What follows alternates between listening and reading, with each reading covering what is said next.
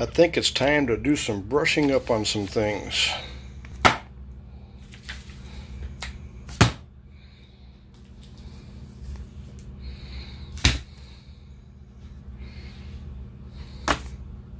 No, not that one.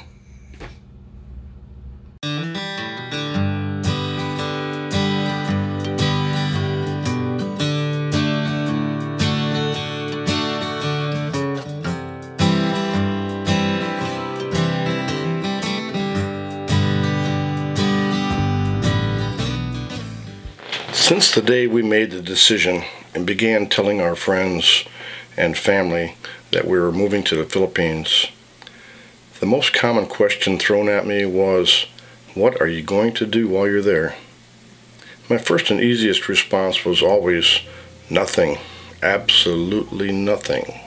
But as the time grew closer to moving to the Philippines, I began applying more thought to what had become a really nagging question for me. I mean, how crazy does it sound to retire to your chosen paradise and have to do anything that resembles work? It's been long known that an early retirement is not all that healthy, and that workers who retire earlier typically suffer higher mortality rates with having little to do or nothing to do to drive them. So in general, I guess the question for everyone is, when you retire with nothing to do, and especially to a country where you can have everybody do everything for you, will that drive you to an early grave? The answer to that question is a little worrisome for a lot of people.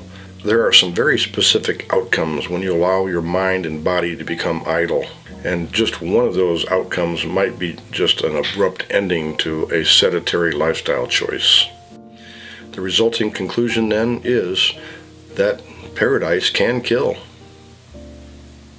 Before we actually moved to the tropics, I began thinking about my own longevity, and I knew that I would need to occupy my retirement time with something productive to fight off that ERS. I needed a bucket list of things that I enjoyed doing, or things that could keep me busy in my retirement. There were at least some certainties. I loved being in tropical waters, and I liked fishing, swimming, snorkeling, diving. I also liked bike riding and playing racquetball,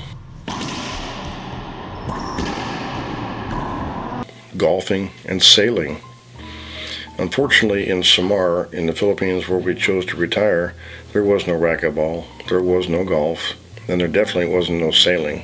So I had to supplement those lost activities with other things like working around the house and working on things and doing yard work and gardening.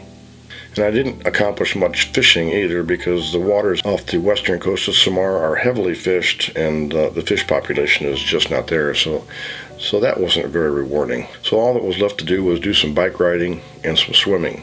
And trust me when I say that bike riding in the Philippines is not the healthiest of lifestyle choices.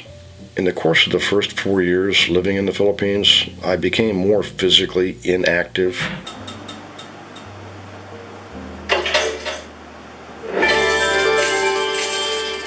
I'm going to Manila. And I spent much more time at my desk blogging, which turned into the vlogging, which has now become an extremely sedentary hobby. On the body, anyway. By now, some of you viewers are probably wondering where I'm headed with all this. Since that time that we moved to the Philippines, we've been in Guam for the last 4 years, and I basically picked up where I left off when we left the mainland some 9 years ago. I hit the gym, I play racquetball, I do a little golfing, I do some swimming, and I do some bike riding, in addition to creating a lot of videos. Back in the day when I worked in real estate, I owned a sailboat, and it was a 128-footer, and I sailed it mostly up on, actually exclusively up on Lake Pickwick in North Mississippi and the adjoining Tennessee River. And so I basically sailed around Tennessee, Mississippi, Alabama. Geographically speaking, those three states conjoin at a point over the Tennessee River. I later sold that boat to expand my real estate business into my own brokerage until I retired 12 years later. Here in Guam, I have just about everything I need to keep me physically active, but one of the things I still miss the most is sailing. I just look at the tranquil aqua and azure waters around the island, and it just forces me to watch more and more sailing videos. We live in a condo, and inside these walls there is literally nothing that allows me to keep my hands busy.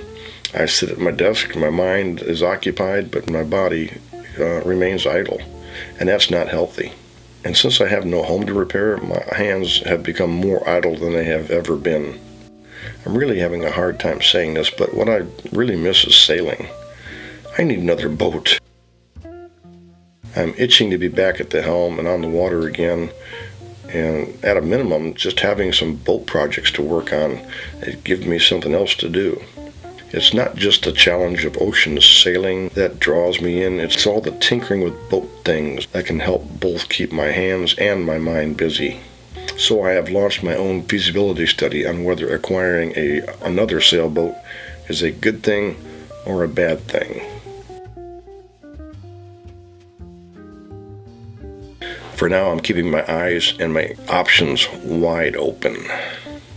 I've already got a lead on a boat for sale at the Agate Marina here in Guam, and I'm just waiting for the owner to get back to me when he will be available to meet me and open up the boat for viewing. I'm hoping this is just the beginning of a new adventure, but don't worry, this channel isn't going anywhere anytime soon, but I will keep you all posted. Who knows, I might just find a good deal. And then I could start another YouTube channel, a sailing channel, and I can join the other 800 sailing YouTubers and really get lost.